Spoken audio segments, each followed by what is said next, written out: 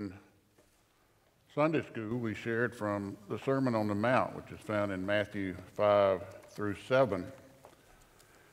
And that begins with us being told that Jesus went up on the mountain and he sat down.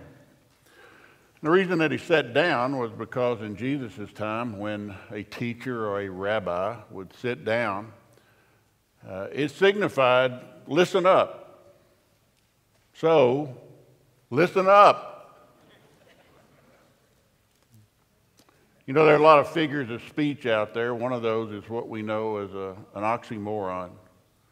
An oxymoron are words or statements that are seemingly inconsistent with each other. Things like a deafening silence or clearly confused or cheerful pessimist.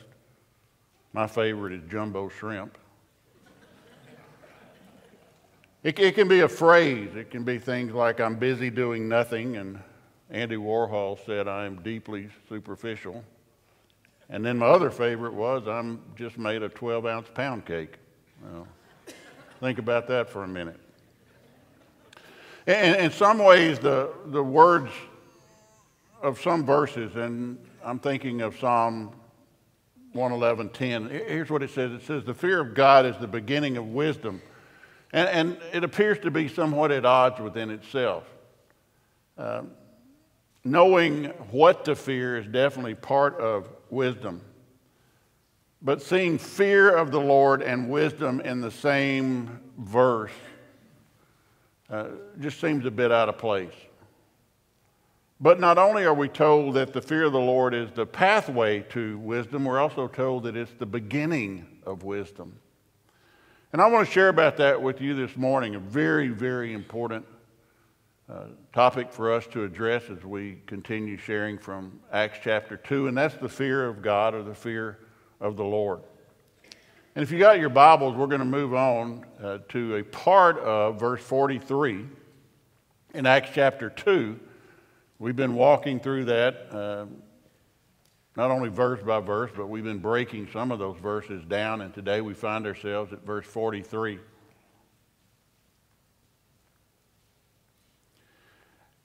And there it says this. It says, then fear came upon every soul, and many wonders and signs were done through the apostles. Now, I share with you about oxymoron because when you look at verse 42, which says, and they continued steadfastly in the apostles' doctrine and fellowship and the breaking of bread and prayers, that is immediately followed by, then fear came upon every soul. It almost looks a bit like an oxymoron. That is, that the joy and devotion and commitment that we see being evidenced in verse 42 is immediately followed by this fear. And it's very important today as we share that we understand exactly what type of fear we're talking about here. What we're seeing here and what we see described in Scripture, and when it talks about the fear of God, is not a cowering, what's going to happen to me type of emotion, at least for the believer. What we're talking about here is a reverential awe of God. And if you will, a recognition and response to his magnificence and his uniqueness. And when we go through these verses, we find a sequence that not only characterized the early church, but it also is something which should be evident in the life of every believer and the life of every true Christian church. And as we often share, just one little word in here can mean so very much. Because notice how verse 43 begins. It says, then. Now, if you've been around, you know that I love to look at those words that connect the verses. Because nothing's in here by chance. And that little verb, then, is typically or normally an adverb, and it just denotes a sequence. I went to Sunday school, then I went to the worship service. But when we see it in verse 43 as it begins, it's not talking chronologically, and it's not talking necessarily about time. And to fully understand what it means as it says then, we have to go back and we have to see what's taking place that led to this fear of the Lord that came upon every believer. And sometimes I think that some of the great lessons in the Bible are actually found in between the verses. And that sounds a little bit strange. But certainly that's the case when you look at verses 41 and 42 of Acts chapter 2. Verse 41 says this, "Then those who gladly received his word were baptized, and that day about 3,000 souls were added to them." So here's 3,000 new believers to go with about 120 that are already there. Then in verse 42 it says, "And they continued steadfastly in the apostles' doctrine," some versions say teaching, "fellowship, breaking of bread," which was the Lord's Supper, and prayers. And when you step back and you look at Acts chapter 2, you see this progression that's taking place. That is, the Holy Spirit has arrived as Jesus promised he would at Pentecost. Peter has preached the gospel. People have been convicted by the presence of the Holy Spirit.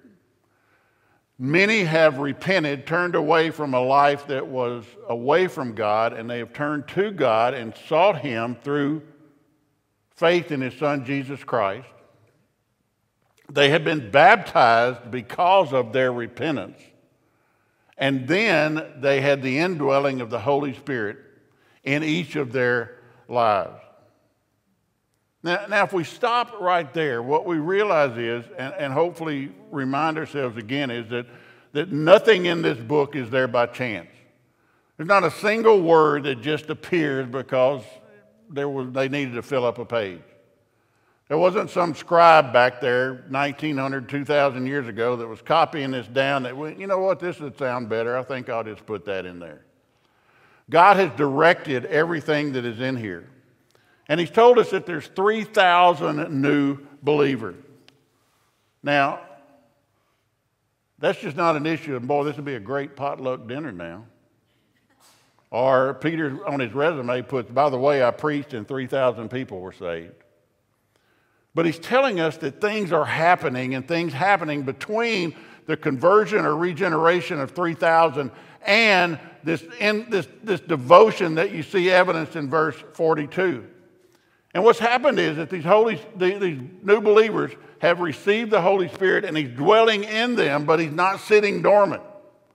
He's at work in their lives, convicting them of this need for righteousness that is moving them, pushing them through this progression of spiritual growth.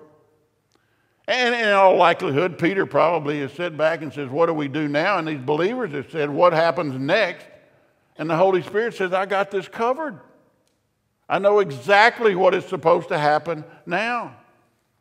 That when you have this regeneration, this new birth, and when you have believers who are filled with and responsive to the Holy Spirit, then this is what happens. In the case of the early church, they began listening to the teachings of the apostles. They began understanding and appreciating this bond, this fellowship that existed between them because of their faith. They followed the command of Jesus Christ, who said, do this, the Lord's Supper, in remembrance of me, and keep doing it until I come back, because I am resurrected. And they understood that we need to be in constant communication with the Father through prayer. And as you walk through that, God says, let me give you the word that follows all of that.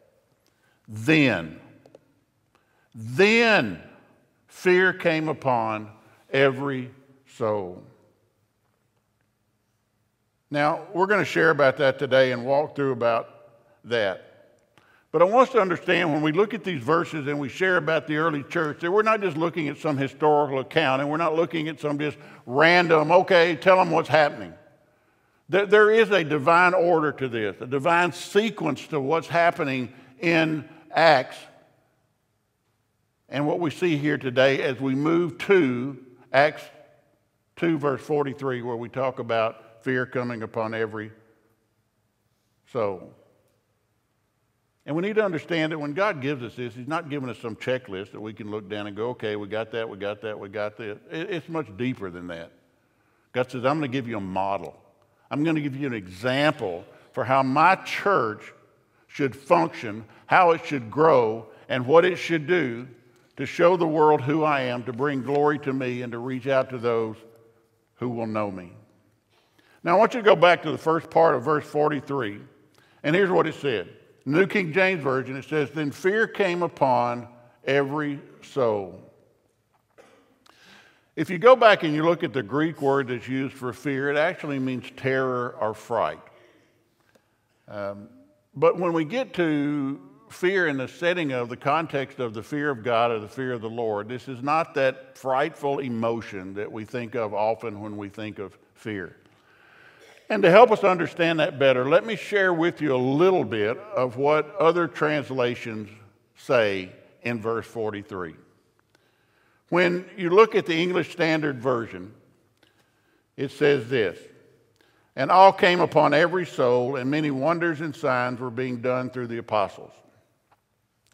When you get to the New American Standard Bible, it says that everyone kept feeling a sense of awe, and many wonders and signs were taking place through the apostles. The New International Version says everyone was filled with awe, and many wonders and miraculous signs were done by the apostles.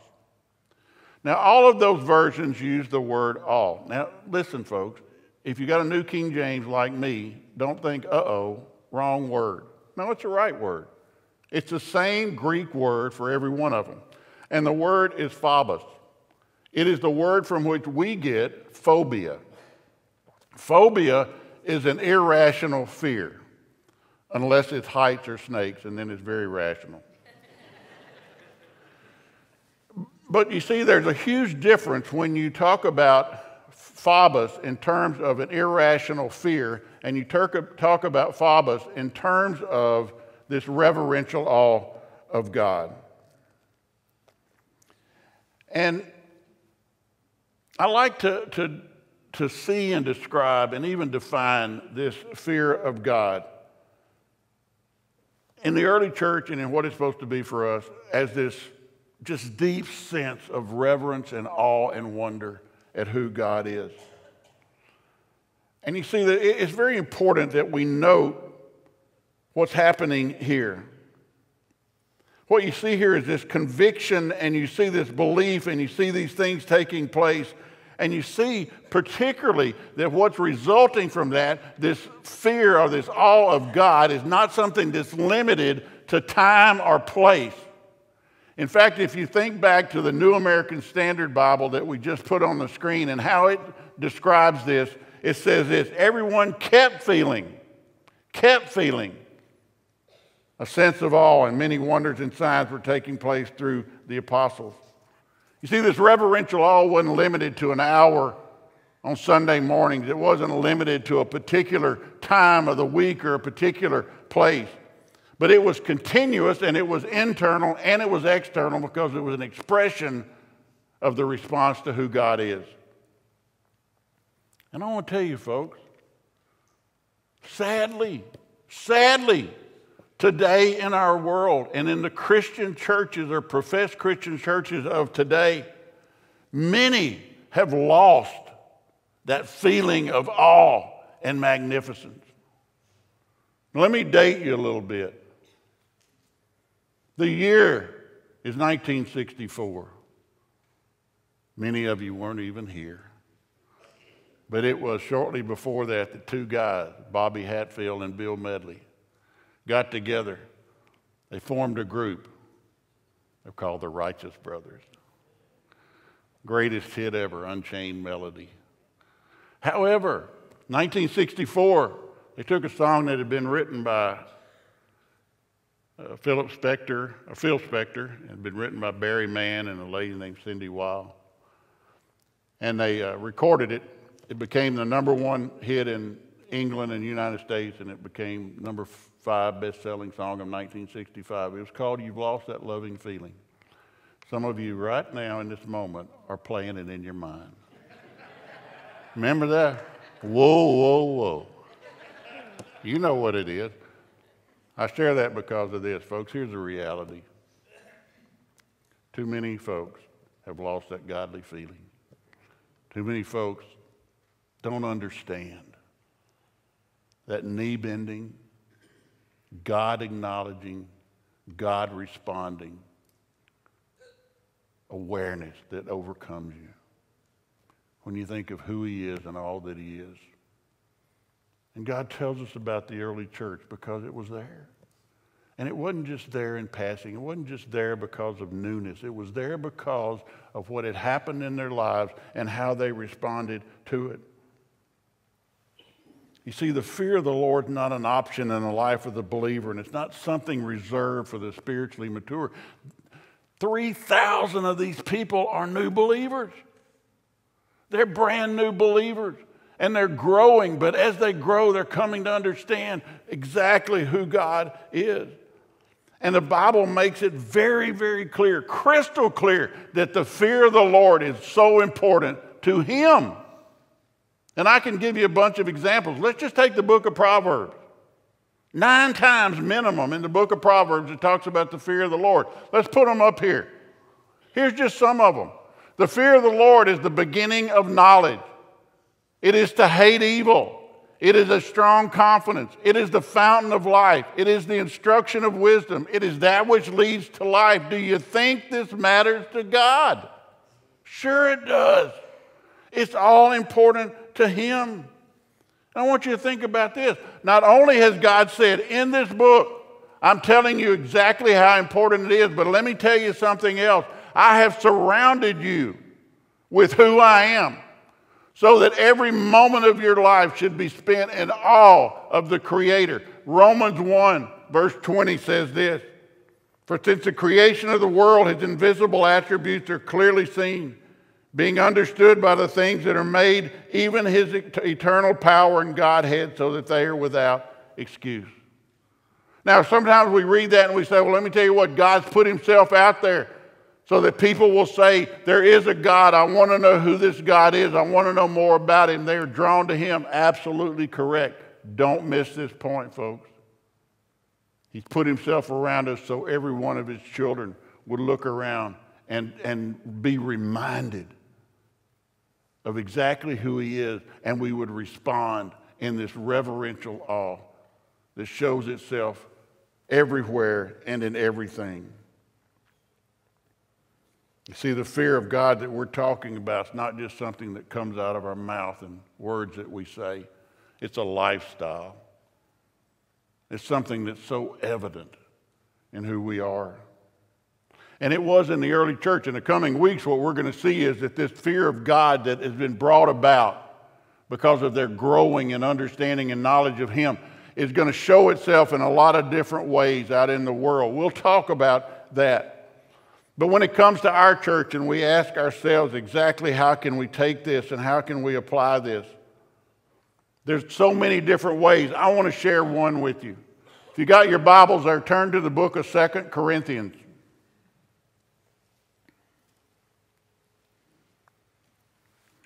And in 2 Corinthians, turn to chapter 7.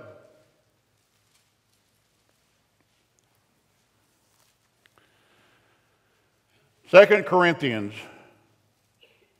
chapter 7, verse 1.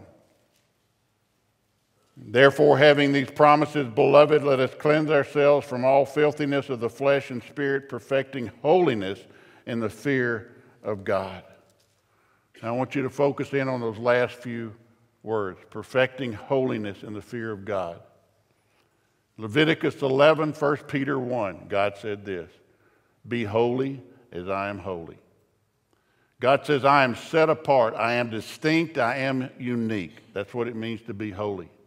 You as my people are to be set apart, you are to be distinct, so much so that when people see you, they know who you belong to. More importantly, they want to know who I am.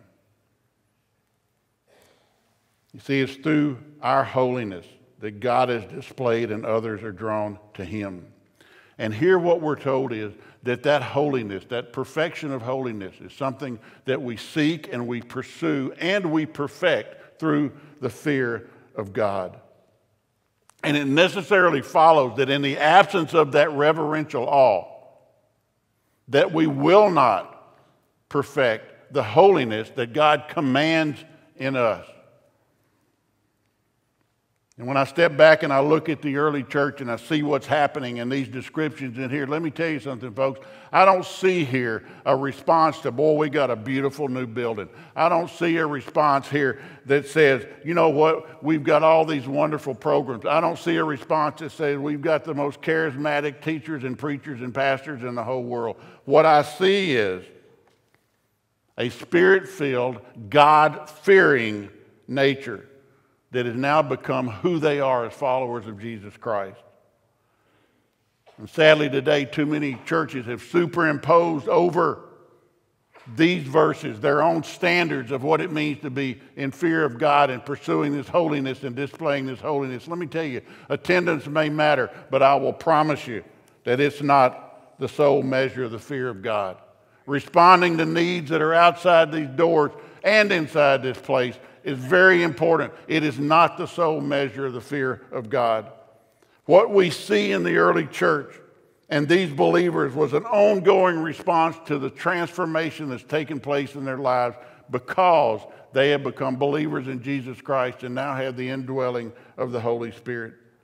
And what we should see in each other, in this sanctuary, in your home, in your workplace, on the golf course, on the ball field, wherever you go, wherever I go, what should be seen is this incredible awe of God himself. Now, I shared with you an oxymoron. Don't think I'm weird. I'm going to share with you a paradox.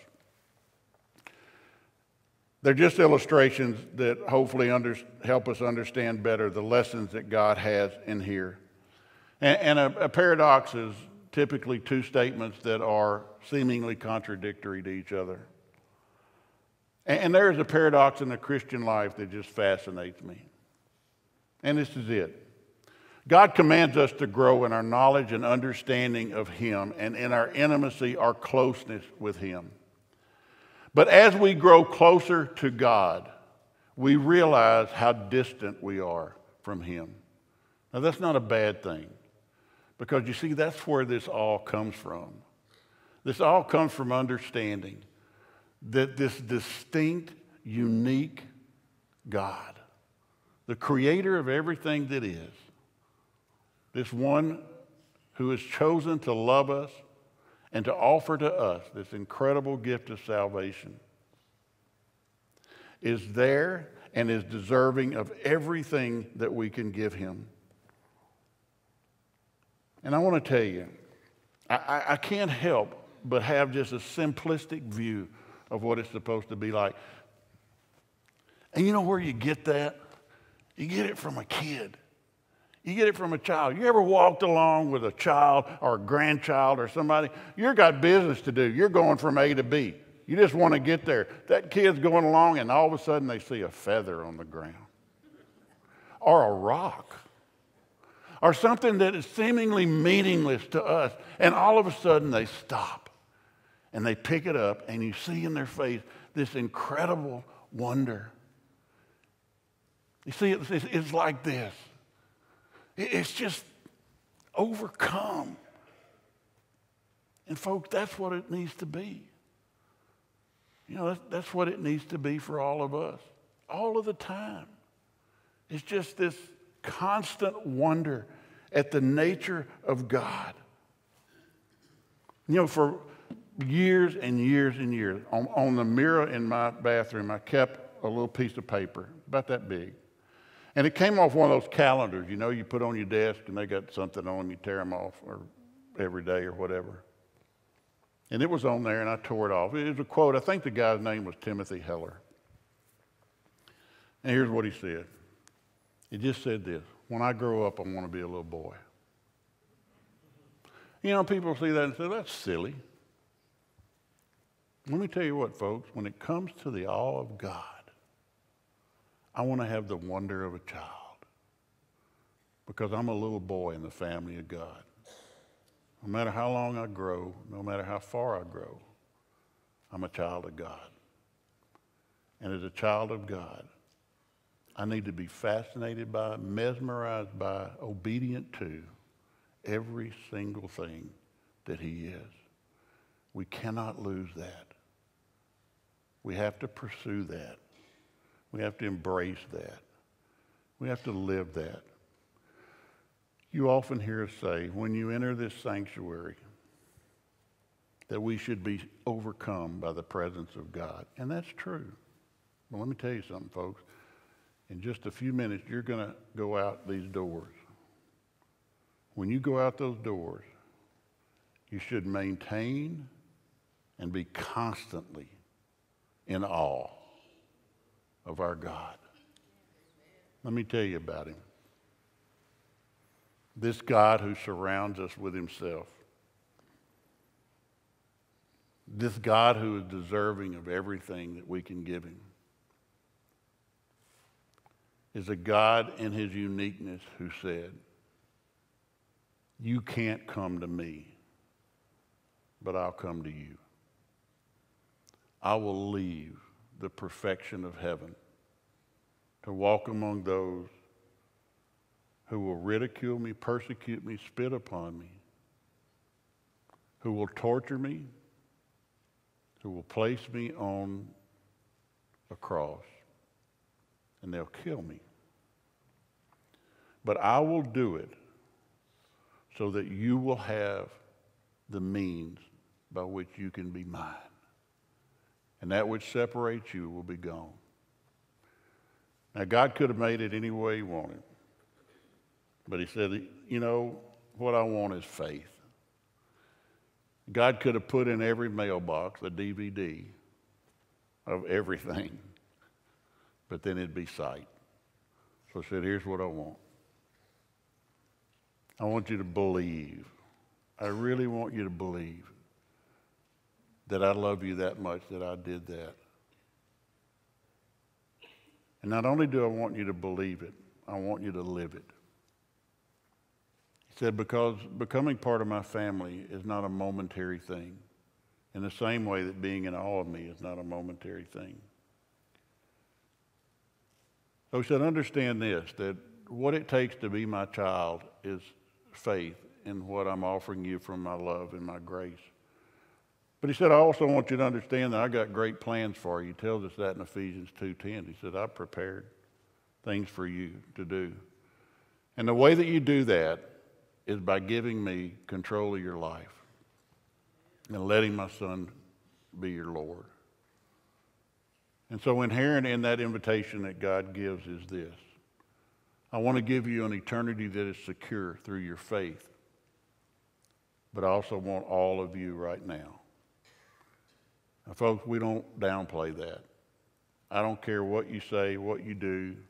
That is the most important decision in all of life, period. There is no greater decision. And there's no more important moment in all of life for someone who hasn't made it than right now. And that's not a preacher's plea. That's the heart of God himself. So we have an invitation. An invitation is just an opportunity to profess what's already in your heart. Nobody walks down to the front, talks to me, and gets saved. You get saved because God loves you. He's offered it to you. The Holy Spirit convicts you. You repent, you accept, you believe, and you live. But if you do that, what God says is, I want you to not be ashamed of me. And so we have an opportunity here for folks to come forward and for the first time often to publicly profess that I've made this decision that Jesus Christ is now my Savior and Lord. I'm going to live a life for him. It's an opportunity to say, God, put me right here in this place to live out my Christian life as part of this body of believers. Whatever decision you make, understand this. We as a church are going to follow the examples of Acts 2. And we as believers are going to follow these examples. And I pray be constantly in awe of our God. Let's bow together.